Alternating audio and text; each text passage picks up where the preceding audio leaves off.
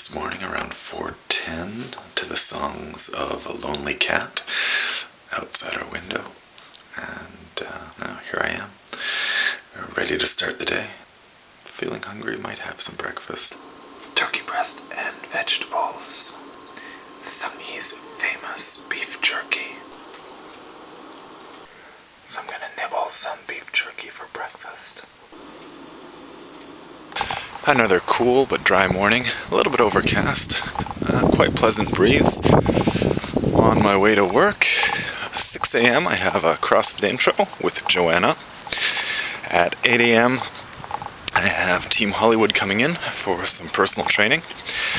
10 a.m. I'm covering a shift for Emily, who's at the games competing. Good luck, team. And then at 11 a.m. I'm going to go have lunch with Pirate Socks, who was the winner of our little Name That Liquor contest. She got closest to naming all 21 liquors in that video. Good job, Pirate Socks.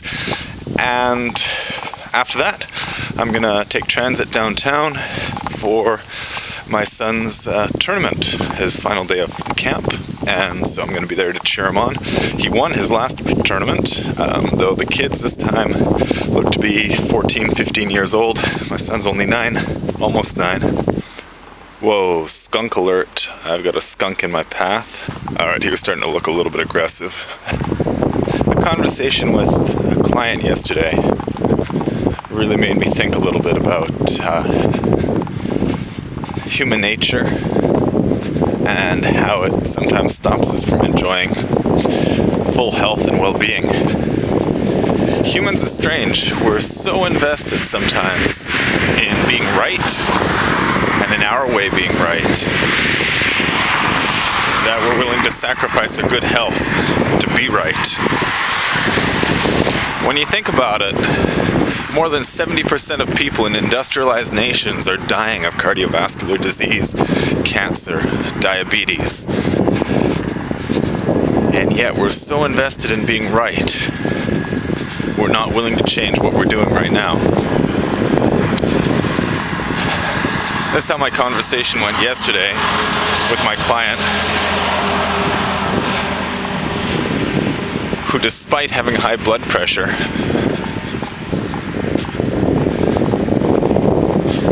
is living a life of a vegetarian.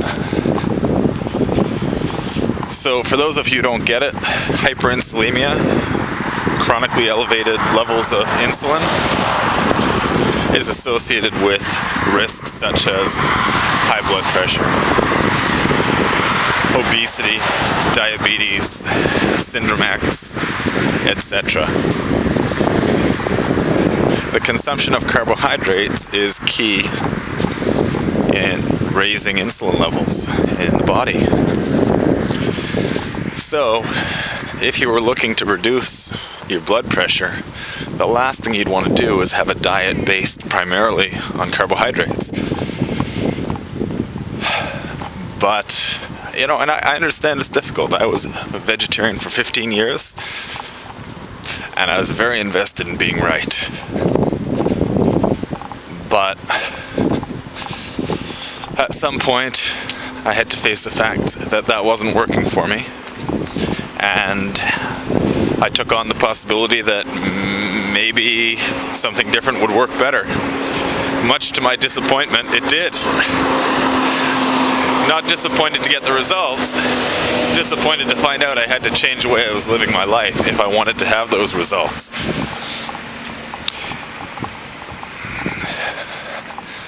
But in the end, the results have been worth it for me, and it was worth admitting that I was wrong for 15 years. Not proud of it, but there it is. I think what CrossFit is about, CrossFit's not about ideology, though a lot of people seem to get that mistaken impression. We're not ideologues. We're not married to the methodology, we're married to results. And CrossFit is about testable, measurable results. If you can show us a different method that will get us better results, that will become the backbone of what we do nutritionally and physiologically in our training. I think that's what attracted me to CrossFit, and the continued evolution of CrossFit has kept me fascinated as I see better and better and better results. Yeah, what are you willing to do to have the health, the performance, the well-being that is your birthright? Are you willing to admit being wrong? Are you willing to accept the possibility that there might be a better way? Are you willing to try it out and look at the results with an open mind? Most people aren't. Sadly, most people aren't. Most people would rather get sick and die before they admit that they were wrong. How about you?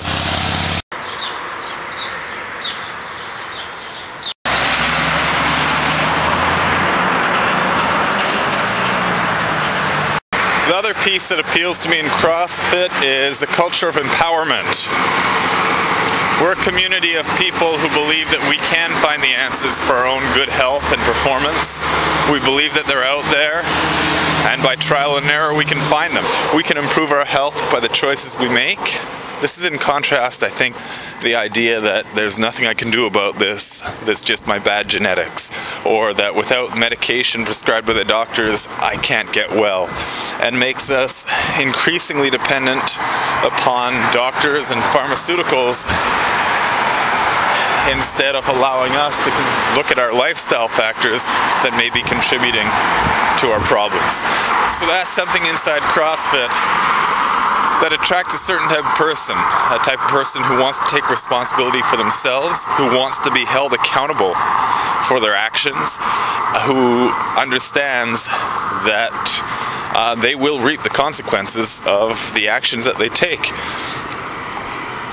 And personally, I find that comforting. I prefer to believe that my destiny, my health is in my hands, and that I'm the one responsible for it. I'm not a victim, and I'm not dependent on somebody else in order to have a life of health and well-being and to lead a life that I love. CrossFit is about making you powerful, about giving you the power. That's why CrossFit Empowerment is a name I picked for my company. Coaching for me isn't about helping you. It's not about you listening to me. It's about giving you access to the ideas and information that you need to make the right decisions for your life, to put the power back in your hands. I want to give you access to the tools that you need to have the life that you want, because that's what CrossFit has done for me. I just finished doing an introduction for a nice new young lady for CrossFit Vancouver, and I just did personal training with Brendan of Team Hollywood, the badass. Actually, I jumped in with him, did some box squats together, and now it's 9 a.m., time for me to eat, and I'm up here in the office with Terry Lynn. We're watching the CrossFit Games. Streaming live online right now, looking at the women's first event. Men's have wrapped up, men's individual, and we're hoping to see the team event so we can cheer on CrossFit Vancouver. Here's what I'm going to eat while we watch. This is the turkey and vegetable you might have seen last night, a prune, some multivitamins, and my coconut milk. So here I am with Pirate Socks. She's the winner of our Name That Liquor competition, so I'm going to take her out for lunch. I don't know what we're going to eat. We're both Paleo challenge, so we'll see what we're going to eat. So I just finished a nice lunch with Liz, and yeah, we actually did pretty well with the Paleo right here on the drive. I had a burger with bacon and vegetables and no bun and no cheese and a salad to go with that. And Liz had some pulled pork. Didn't have the sandwich, just the pulled pork from inside and a salad, and it was really good. Actually a really nice meal and great conversation, and now I'm off to Kalen's sword tournament, so I'm gonna jump on the SkyTrain here, get myself downtown, and watch my boy beat other boys over the head with a stick. Alright, so I should have probably checked the time before I jumped on the SkyTrain to go downtown. Ended up down at the sword school 1 hour early. Anyhow, so I decided to walk back to Olympic Village here just across the water, go meet up with my mom so she and I can SkyTrain in together to see Kaylin's tournament. And Sunghee's going to try to rendezvous with me at my mom's place so we can go down there together. So I'm going to get a little bit of exercise, a nice walk in the sun instead of standing around downtown waiting. I think it'll be better for me. So when my mom, Sunghee, and I were taking the SkyTrain down to downtown to Kaylin's tournament, we ran into my mother and father-in-law, the Kim, so we grabbed them, and they're coming here with us now too, and we're all going to watch Kaylin compete.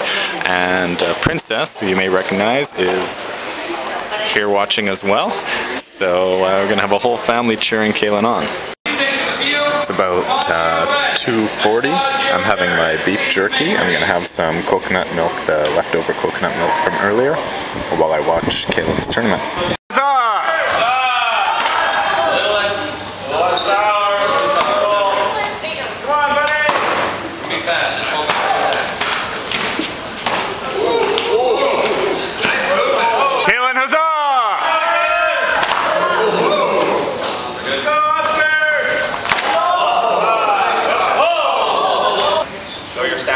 Small, your spirit.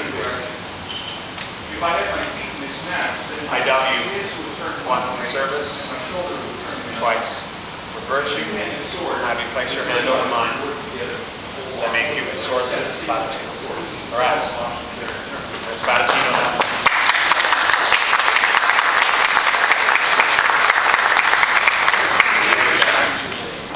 So we're finished Kaylin's tournament, and now we're all walking home.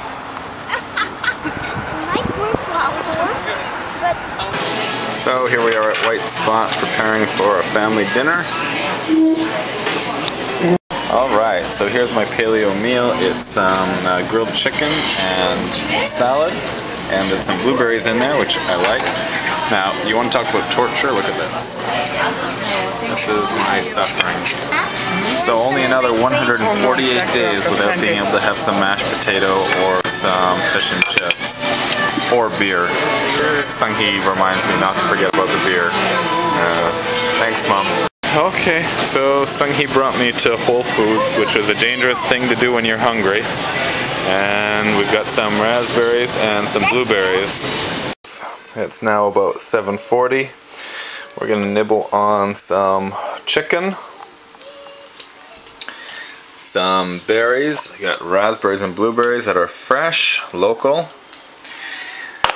And I'm gonna try out the macadamia nuts. Now, for those of you paying attention, last time I tried reintroducing nuts. It didn't go well for me. Mind you, I didn't try just one type of nut. I tried a whole bunch at a time. Here's my prayer. If there's a God, please hear me. Let macadamia nuts work. I can live without all the others, but please leave the macadamia nuts for me. So I'm going to try it. We're going to see what happens.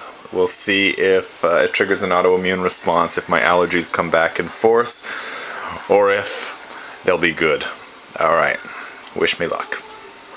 Well, it's been a very full day. All told, I think I walked about 2 hours worth outside in the sunshine, which is nice. Got to do a little bit of light dynamic box squats with the badass. Got to work a bit today, watch some of the games events and standings, and CrossFit Vancouver. Our team stands in 10th place at the end of today's competition. Had really strong showings in the first two events. Dropped our place a little bit in the third event, which was strength oriented. CrossFit Vancouver. I predict Widowmakers in our near future. And yeah, had quite a few good meals and time to socialize with friends and family, as well as watching my son compete. Yeah. So it was a very full day, early start, late finish, and looking forward to helping John and Alona move, the Taskmaster and Mello, helping them move their residence tomorrow.